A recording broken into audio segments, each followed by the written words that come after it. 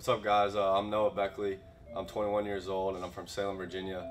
I've been bass fishing ever since I was a little kid, and one of my go-to baits is a drop shot.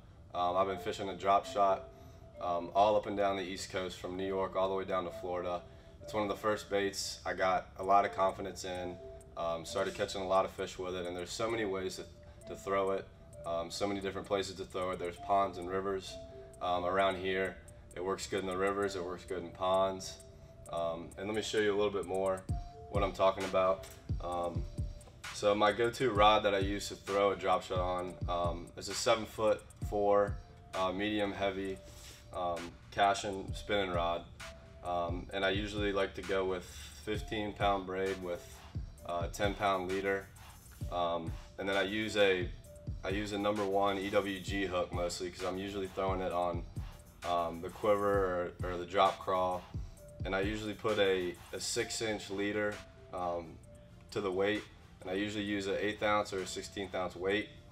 And when you're tying the drop shot, you want to tie your knot, and then you want to loop the line back through the hole of the hook, so it gives that bait, it makes the bait kind of stand up more in the water, and it's easier for the fish to get a hook set in them.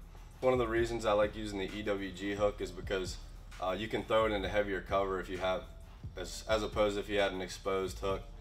You can throw it into the brushier stuff. You can throw it around docks, way up on the bank. You can fish it really shallow. You can fish it really deep. There's just many ways and many depths to fish it. And when I'm fishing the drop shot, I throw it out there. It's kind of a slower way to fish. You just kind of let it hit the bottom. You can give it some twitches. You can kind of slowly bring it back into you. There's many ways to work it, but I like to give it a few twitches.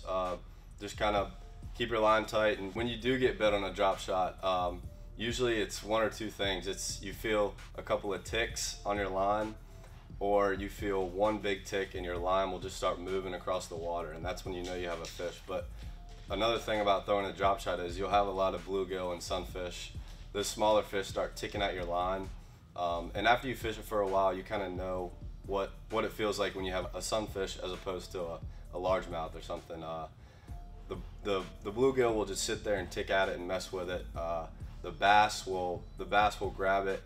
Sometimes they'll play with it a little bit at first, but you know you have a good fish on when the bait starts moving across the water, and that's when you know you keep your line tight. You don't want any slack to be in your line when you set the hook.